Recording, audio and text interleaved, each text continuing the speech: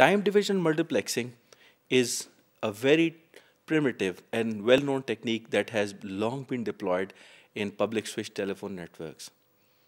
It is important that we go a little bit more into the details of how TDM was implemented in these networks.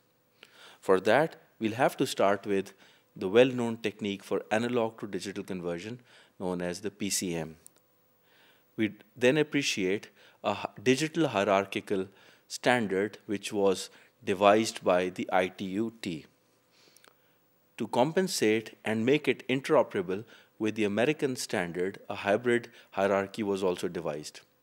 And finally, we'd look at the digital hierarchy that was coined to meet the high bandwidth requirements and the emergence of fiber optic communications as the end-to-end transmission system.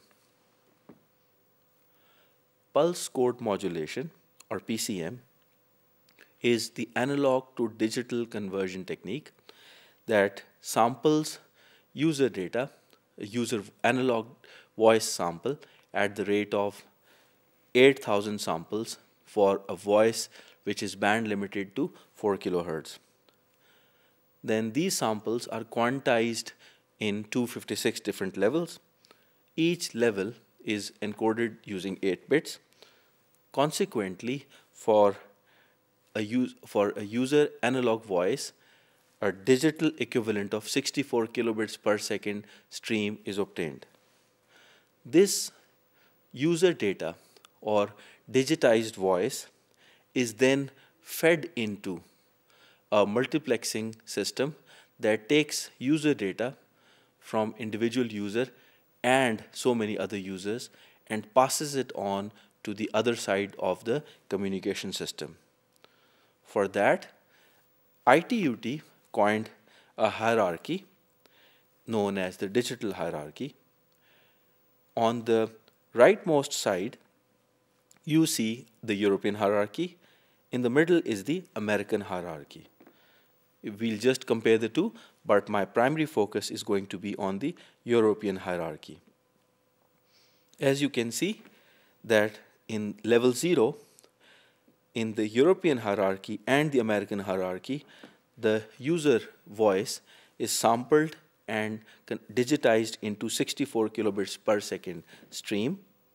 In European hierarchy, 32 of such 64 kilobits per second channels are multiplexed together to create a bit stream of 2048 kilobits or 2.048 megabits per second. Of these 32 channels, 30 channels are all for voice. The first time slot, that is the 0th channel, is for the purpose of synchronization and alarms. The 16th time slot is used for establishing voice connections, especially for the signaling of it.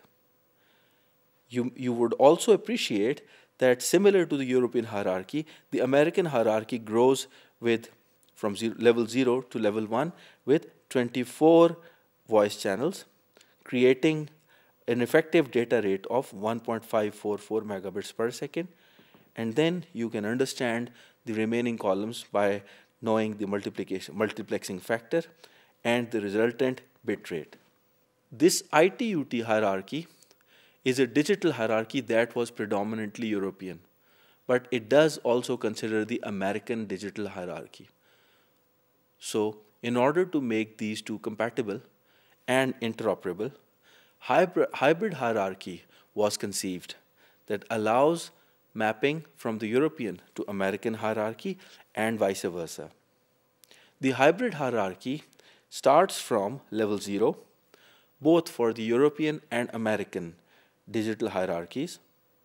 Then the top one is the European hierarchy and the bottom one is the American hierarchy. At level 1, effective data rate for European hierarchy is 2.4048 megabits per second and for American 1.544 megabits per second.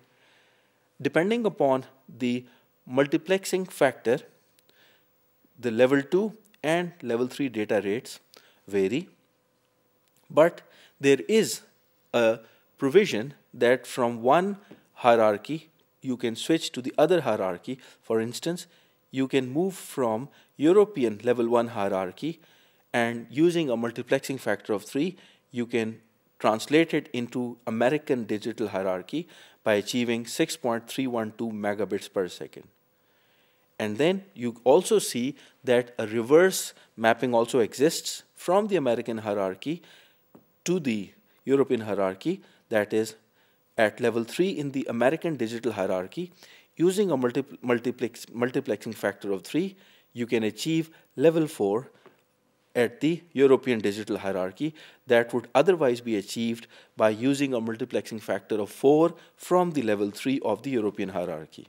Now, all this digital hierarchy was mostly good, and it was acceptable as far as user requirements were concerned.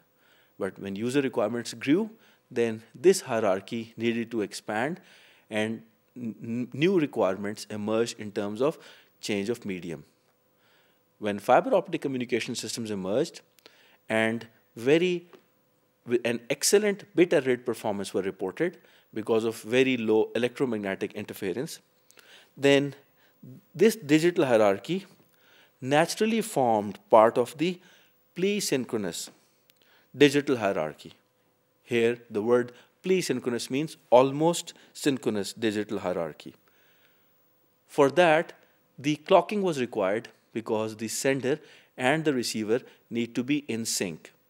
This clocking was done through clocks provided at every exchange point.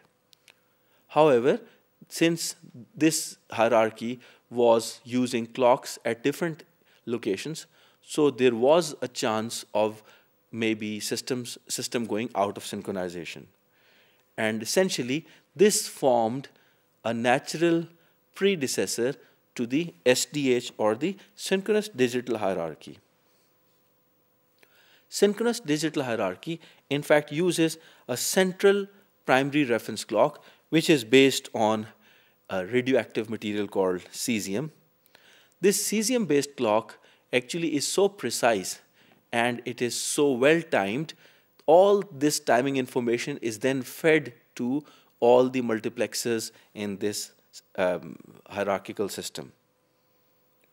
In SDH, as we have seen the previous hierarchies, in SDH, the basic building block or the data block is known as synchronous transmission transport module number 1. It has a data rate of 155.2 megabits per second. So if you just go back, you would appreciate that we actually moved from 139.264 megabits per second to 155.52 megabits per second in case of STM1. So this additional data rate is achieved by bit stuffing and padding. This is beyond the scope for now, but you see that the basic digital hierarchy helped us to reach the synchronous digital hierarchy that is used on fiber optic communication systems.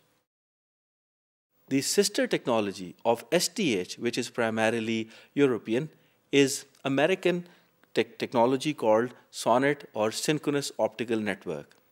The Synchronous Optical Network provides a different hierarchy. It has the basic envelope for transmission at the rate of 51.85 megabits per second.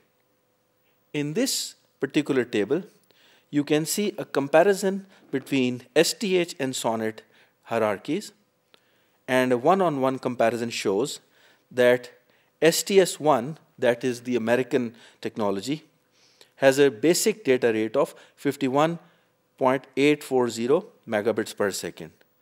But one STS1 is embedded into 3 STSs, and that makes an equivalent of one STM1 at the data rate of 155.52 megabits per second. So essentially, STM1 is equivalent to 3 STSs, or STS-3. Likewise, you can look at other columns. For instance, the STM256 is equivalent to STS768 at 39.813 gigabits per second. These multiplexing techniques are currently used for internet, whereas these have always been used to transmit voice. With internet, we are transmitting voice, video, data, multimedia content, and messaging using time division multiplexing.